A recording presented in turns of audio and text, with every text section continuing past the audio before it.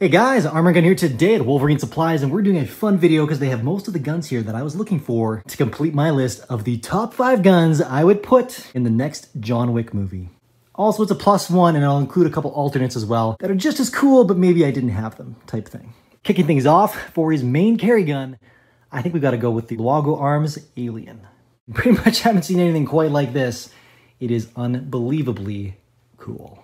For something with a little more substance though, I would pick this. The B&T USW with all the slots filled. You got the 30-round extendo magazine, we got a flashlight, we've got a suppressor, a red dot sight, and a shoulder stock. This thing is just unreal cool. Clear and has a really nice trigger. USW stands for Universal Service Weapon, and I think this would serve John well in a multitude of roles. Also, again, just super sexy.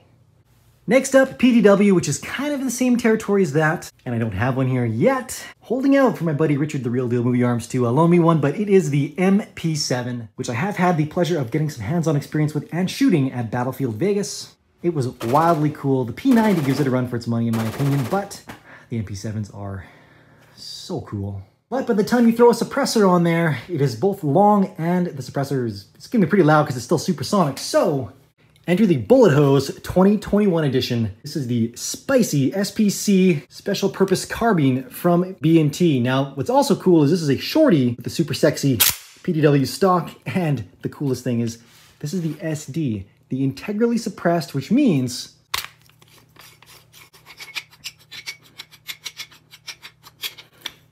the can comes off, but it's extra long because it goes all the way back in here. And if you can see it, you can see holes drilled in the barrel, and that means the barrel is ported. And what that does is it decreases the velocity of otherwise supersonic ammunition and makes it subsonic, basically whisper quiet. Super slick and available in full auto. And for a shotgun, there can be no other choice than the Origin 12 from Fostech. This thing is incredibly insane, and it's dubbed the fastest semi-automatic shotgun on the market today.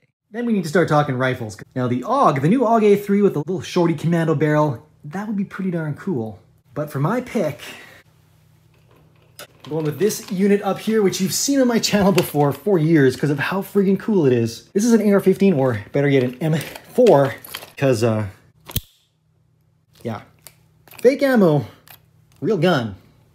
And apart from being a M4, it is freaking belt fed, which is unbelievably cool. Basically, a saw and an AR had a baby, and it turned out to look better than either of the parents combined. Features quick change barrel and a bunch of other cool stuff. More on this gun on my channel for more details. But yeah, that thing's got some balls. Then finally, the bonus one, because you know there's gonna be a sniper scene. How about this unit, which you literally put together out of a briefcase. It's in 300 blackout, which is cool to begin with, plus it's integrally suppressed, so it's secret scroll quiet. This is a very cool gun. And I would substitute in the Q minifix because, well, it's a Q minifix and it just MF and rocks. Anyways, guys, that's my list. Those are my picks for the next John Wick movie. Comment below what your picks would be, and let me know some other cool ideas you'd like to see on my channel for top 5s.